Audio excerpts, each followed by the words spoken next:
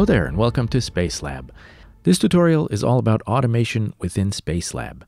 This video is part of a larger ongoing series about Spacelab and 3D audio production, so if you haven't done so already, please subscribe and hit that bell icon so you can stay up to date with the latest news, tips, and tricks.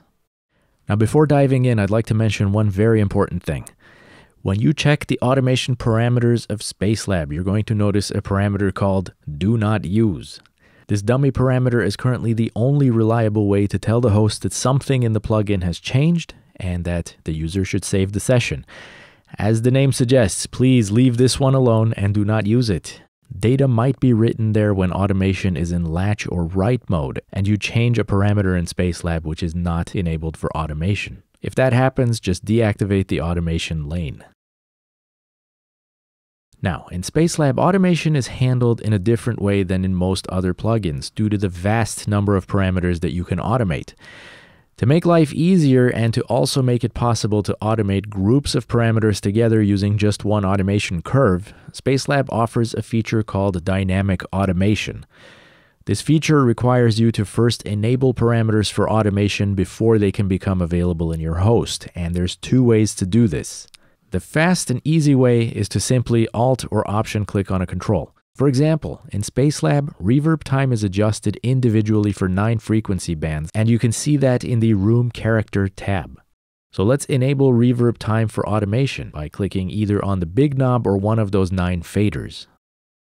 As you can see, the list in the Automation tab just got a new item, a so-called lane group.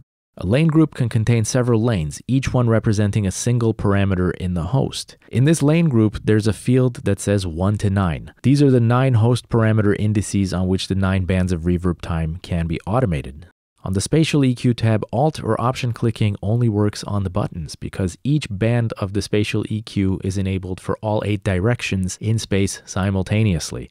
If you want to automate all bands of the Spatial EQ, just Alt or Option click the All button. To learn more about Spatial EQ automation, please watch the Spatial EQ tutorial. There's a link in the description. Snapshot automation can be activated by Alt or Option clicking on the Access button for the Snapshot tab. Check out our Snapshot tutorial for details on snapshot automation.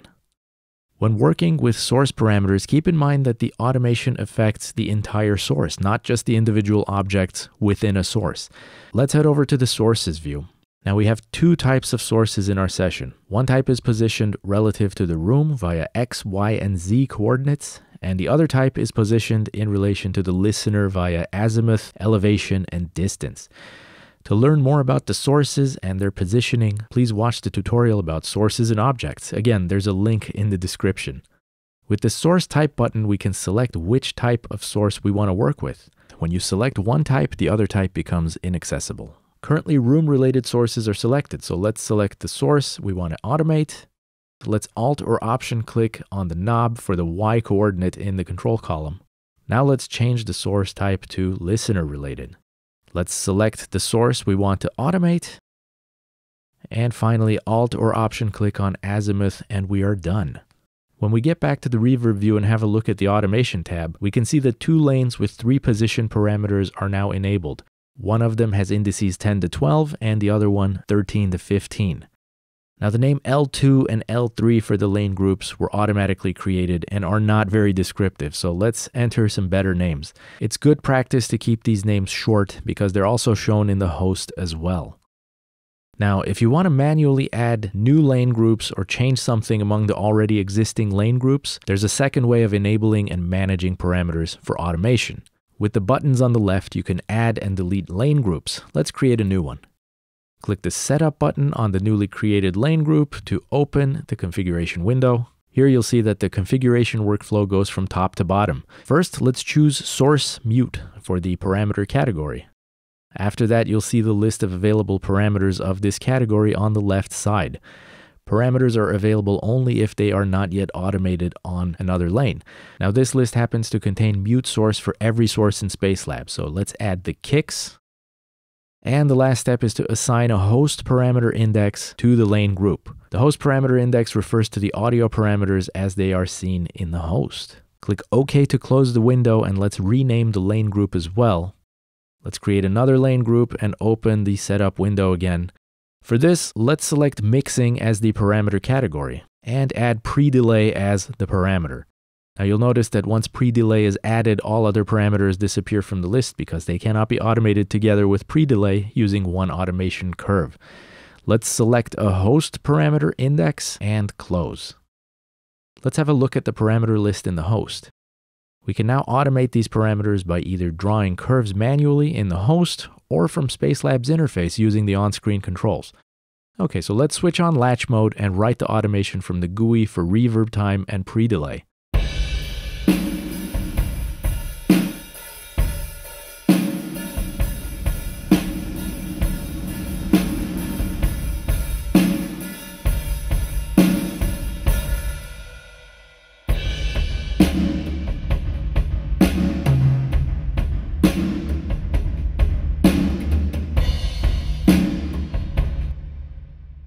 And now we can check to see if the automation was recorded correctly.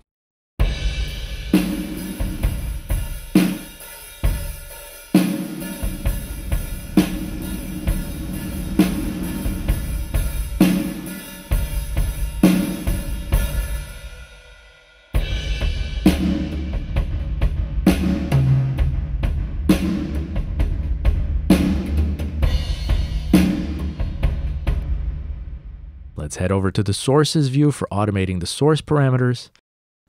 At the bottom of the control column, you'll find the automate button. When it is switched off, the controls in the panel are in normal editing mode, and you can adjust the parameters without sending automation data to the host. Let's adjust the object positions for the source, which we will then automate.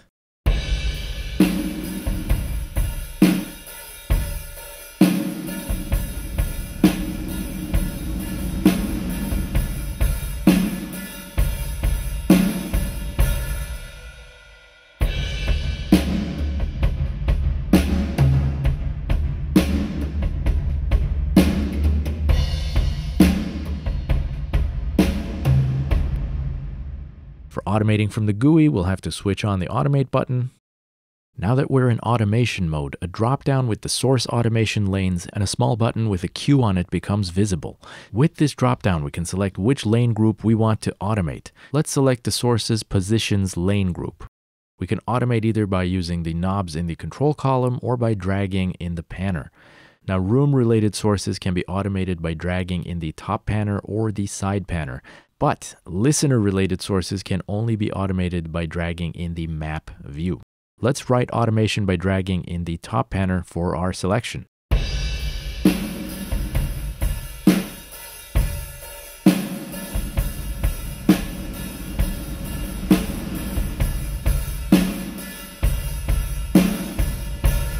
Let's check if the automation was written correctly.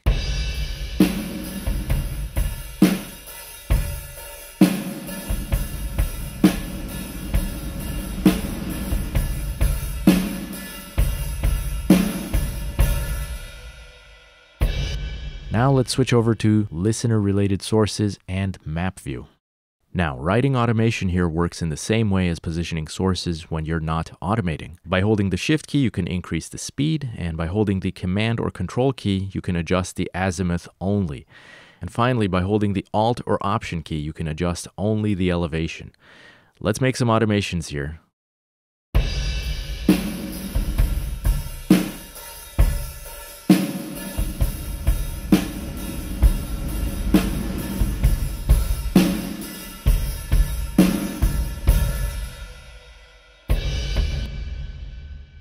And let's check to see if that automation was written correctly.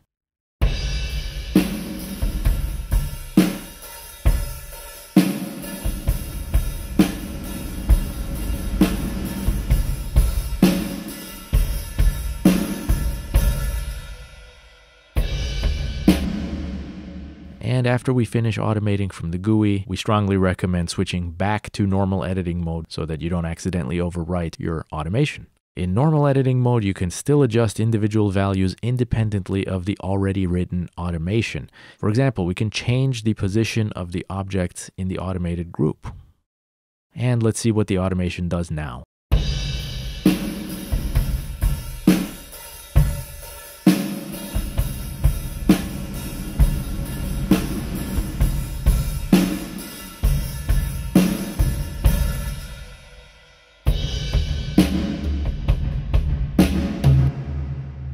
As you can see, the relative position of the automated sources are maintained as well as the automation itself.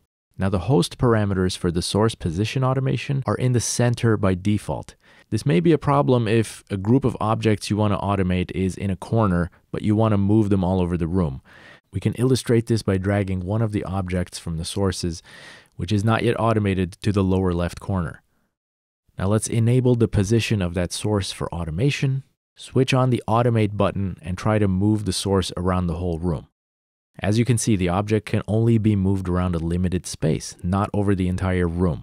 To compensate for that problem, the small button with the Q on it from the lane group dropdown opens a window where you can adjust audio parameters to have an optimal value for automating afterwards.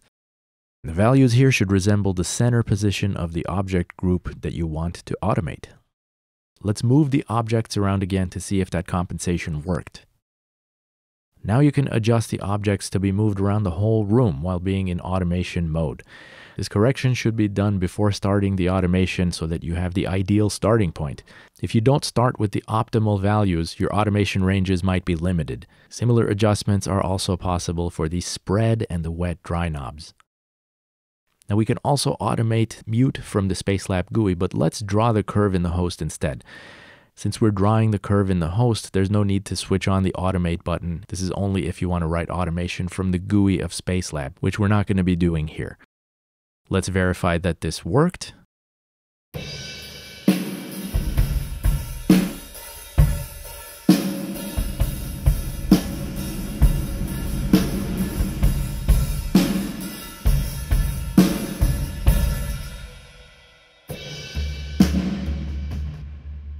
As you can see, the curve is not binary and does not just step between on and off as one would expect from a parameter such as mute. This is because most hosts do not react dynamically to changing the stepping of a parameter as it is done by the dynamic automation feature of Spacelab.